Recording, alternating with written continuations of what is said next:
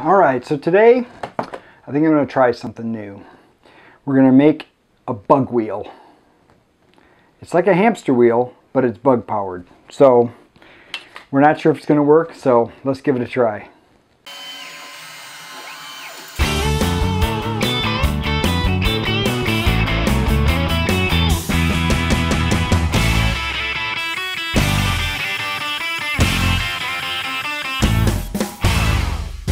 Well, I was very eager to get going on this project, so the first thing I figured I should go do is find some bugs.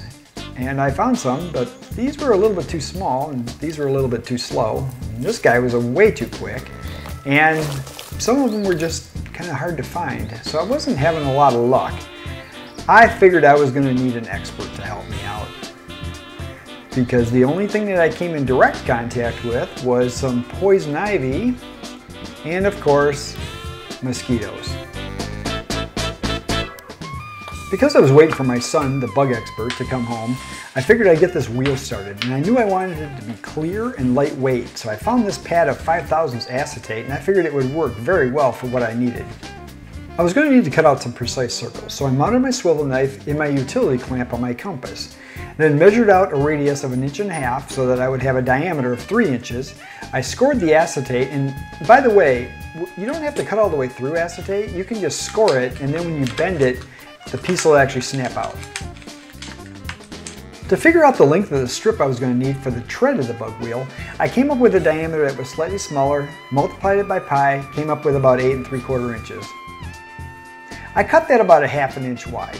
Because this was just going to be a temporary structure for experimentation, I figured corrugated cardboard and hot glue would do just fine. The important parts here are the long strips. Those are going to be the verticals that hold up the axle of the bug wheel itself. I figured I would just add these other little pieces in there, just so that once it's mounted to the base, it'll stand up nice and straight and stay square. Alright, well, here's where the razor blades come in. Insects are very low mass, so I needed very low friction. So I glued a couple of razor blades to the top of my 2 pillars, and I figured I needed a little thin shiny axle, so I used a needle. I tested it on there, and boy does it roll smooth. I connected the ends of my tread strip together with a little piece of cellophane tape, and then I drew a line around the side panel so that I would know where to put my little dabs of hot glue. I kept this to a bare minimum because I wanted my weight to be as light as possible. Again, using my swivel knife, I cut a hole in the side. This will allow me to have access to get the bugs in and out. It's big enough for a bug and small enough to be covered by a piece of tape. Well, the needle axle's in place. Time to check on our expert and go get some bugs.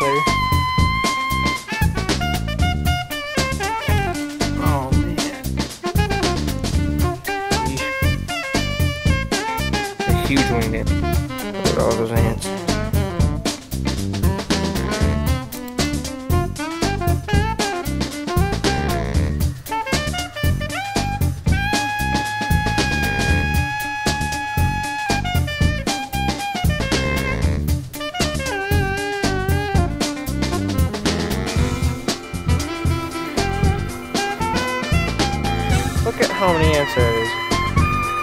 Oh, a carpenter ant.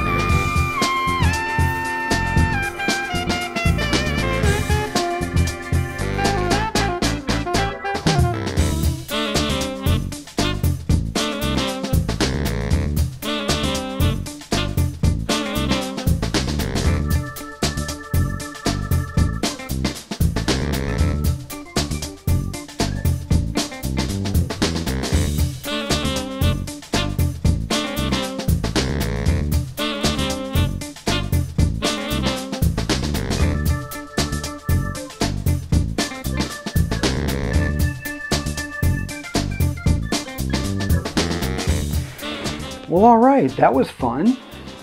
I want to let you know also, no bugs were injured during that experiment. If bugs are not your thing, check out some of my other videos. I got a lot of other things going on there. If you liked it, give me a thumbs up. I would appreciate that. And also, if you haven't subscribed already, please subscribe and also click that little bell button so you'll be notified when my new videos come out. Really appreciate you watching. Thanks, and we'll see you next time.